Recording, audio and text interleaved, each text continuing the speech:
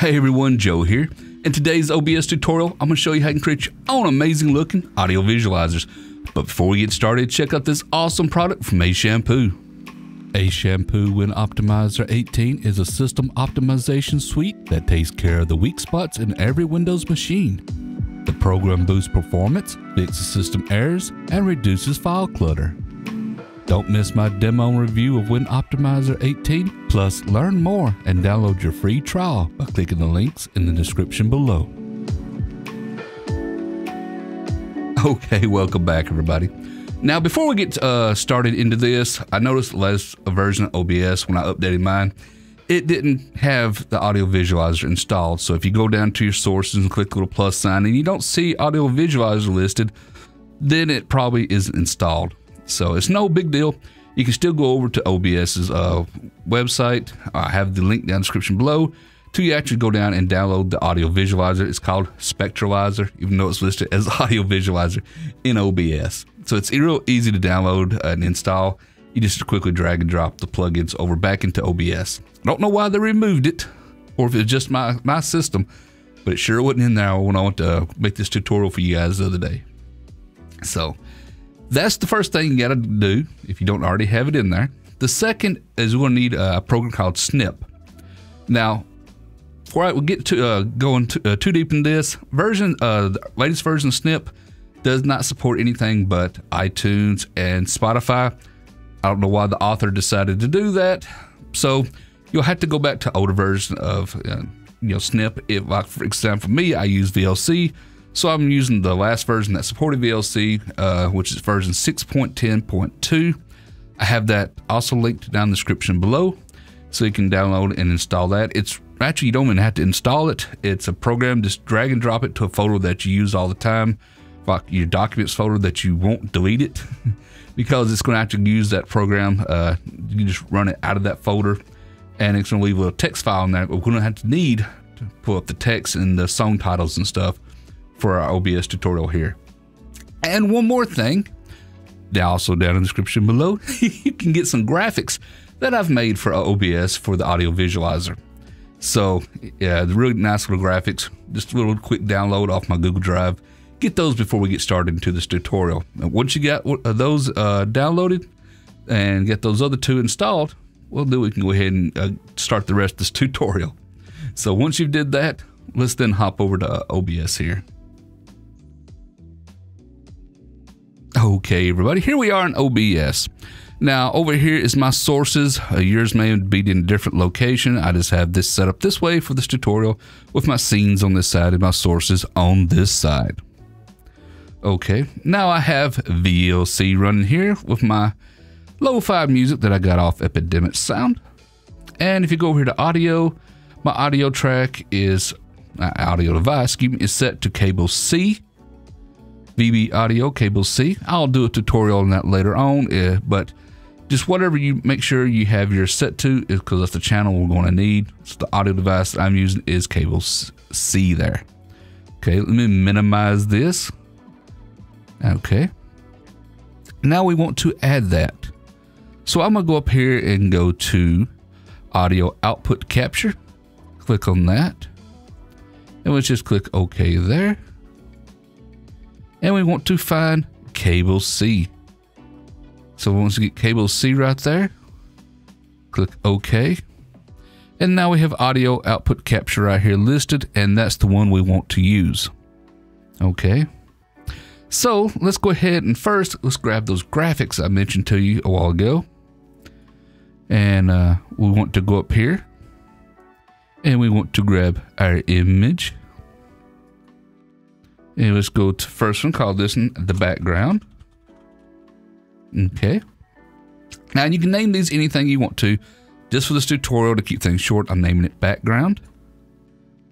And cool, browse. And here's my music player graphics folder. And I have the graphics, like I said, download these. Grab the one that says music player background. Okay. And let it drop it in there. Wonderful. Let's grab our other one, our next image. And let's call this one foreground. Okay. And let's grab the other one here, the foreground, which is kind of the reflection on top. Wonderful. Alrighty. So let's grab both of these right quick and kind of drag them out here to the middle. And then let's make them a little bit bigger. Let's pull one of them out to about right here, and let's grab the other one and kind of line them up just right. Boom. And I think for this tutorial, that'll be fine. Let's just lock all three of those down right quick. And that's fine and dandy. Okay. So let's click on plus again, and let's add our audio visualizer. Remember, if it isn't listed right here, right up under audio output capture, then you need to download the plugin and install it. So let's click on audio visualizer, and let's just leave it as audio visualizer. Wonderful. Now audio source, we want to click audio output capture, which is the one that we had going right here. As we see, it's now playing it. Wonderful. Now filter here, we want to choose Monster Cat because it just looks much nicer. Totally up to you though. The color here, I'm going to choose this bright yellow because it just makes things easier to see here. Okay. The detail I'm going to leave set to 32. The bar width here, now I'm going to choose 12, and I'm going to highly recommend you choose a wide number here because you want that bars to be as wide as possible. The more narrow they are, they may look great on your screen, but by the time they get streamed up to YouTube or Twitch, very fast moving stuff that are very small is going to look very garbled and very pixelated. So I recommend using at least a 12 and a bar spacing of like 6. And I'm going to choose a bar height of 170 here because that's for the aspect ratio of this graphic that I'm using. Once we get done, let's grab that one. And let's put it over here in the corner and just kind of widen it out till we get it about in the right where we want it. And I think that'll probably work. We can use our arrow keys to kind of move it around if we want to. And I think that'll look pretty decent right there. Let's lock it down and look at it. Yeah, that works wonderful. Looks great. Now let's drag the audio visualizer down between the foreground and background because we want the reflection of the graphic on top to kind of give it that glass look. So that's wonderful. Now let's right click on audio visualizer and go to filters. And we want to click on image, mask, and blend. Click that one. Okay, add that one right quick. Now choose the type. We want to go to alpha mask, alpha channel. Choose that one. Then we'll click on path and we'll go back to that folder. Now in this folder, you'll notice I have two graphics listed here: audio visualizer luma mask big corner and audio visualizer stereo luma mask. For this particular one, I'm just going to choose the regular luma mask for the regular all-in-one to give a nice up and down visualizer. However, the other one is included if you want to make a nice little stereo looking graphic. Okay, so I'm going to choose that one, and we want to choose stretch the image to make it look right. Okay, once we got done, close that, and we'll notice we have a cool looking little 1980s, 1990s visualizer graphic going on here. And that's looking pretty decent. Okay. Now we want to go ahead and add our text GDI. Okay. Click on that one. And let's go ahead and add that one. And I want to choose a 96 for my font size here. Just leave it on Arial. You can change anything you want. 96 is a good one to start with. And I want to choose read from file. And before we get going any further, if you haven't already started up Snip, now's the time. You want to go down and right click on Snip and make sure VLC or whatever you're using is chosen. So if you're on Spotify, choose Spotify. If you're on VLC, choose VLC, which one I'm using. iTunes, Winamp, etc. Foobar. You get the idea here. You'll notice it says new version available. Ignore it if you're using version 6.10.2 like I am, because like I said, version 7.0 and higher, the author removed support for anything else other than iTunes and Spotify because I guess he's a butthole. I don't know. So anyway, I'm going to leave mine shows as VLC. Choose whatever you're using. And that should automatically start writing that text file. Okay. Now we want to go to Browse. And we want to go to the directory where you just ran Snip from. So which in my case is under Content Creation, Snip version 6.10.2. Click on the folder Snip. And there's that text file I was talking about. Click on that. Great. Now we already got it pulling up some text here. Wonderful. All right. And what's going to happen is every time VLC changes a song, Snip's going to actually re-update that text file with the latest song title information. Wonderful. Okay, we want to use custom text extents here because you'll probably notice it's already cut off a little bit. And let's click that. And the width, I am going to choose a very big number here of 4,000. And that's to give me any kind of like space should the title be very, very long. If the title is very, very long, it can get garbled up if it's not long enough here and when it tries to scroll. So I recommend use a wide one here. I'm choosing 4,000 for this tutorial. You may have to make it bigger if you got really long tutorials.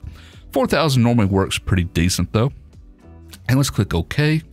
And let's drag this down over here to the top somewhere. You can make this bigger if you need to. Say about like this right here. And that actually looks pretty decent for this tutorial anyway. All right. We want to grab that one and put it right up under the foreground so it looks like it's behind our pretend glass. And once we get that done, you'll notice it's really sticking out way off the side of the screen here. That's no problem. Let's go right click on Text GDI Plus and go to Filters. Okay. We want to add our first filter, which is our scroll. Okay. Click on that one. And the speeds I use for horizontal here, I'm going to use 30. 60 also works pretty good, but I like to keep something that's divisible about 60 since I'm normally streaming at 60 frames per second. So it's either 30 or 60 or, you know, something faster than that. So I'm going to choose 30 for this one because I think 30 looks pretty decent. As you can see, that's already starting to scroll around here and it'll start coming back way over on the side here in a minute. All right. But we got that way stuck off over there and maybe we, as you can see, it just changed the text here. Let's start up a new song. Okay. Maybe we don't want that to be as wide. We go to filters and we can add another one called crop and pad. Okay, click on that one. And let me make this smaller so you can see what's going on here. And you can see the text already coming over here, although it's hidden at the moment, no big deal. Want to choose right, and I'm gonna try something like 2,000. See what it looks like. And 2,000 wasn't long enough. Let's try something like 2,200. And that's getting a little bit closer. Let's try something like 2,400. Oh, we're getting there, close. Let's see what 2,500 looks like. Okay, getting closer. Let's try 2,600. Whoa, almost there, almost there. Let's try 2,650. And that's gonna look close enough for this tutorial. Okay, so now let's close that and just center it up wherever you want it. I think that looks pretty decent right there. And lock it down. And when the text eventually gets around here, it will actually show it for just give us a few minutes here. And let's take a look at it. As you can see, the text is now starting to scroll over.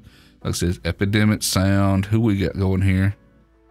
This is, who is it? Golden. Yeah, something golden somebody.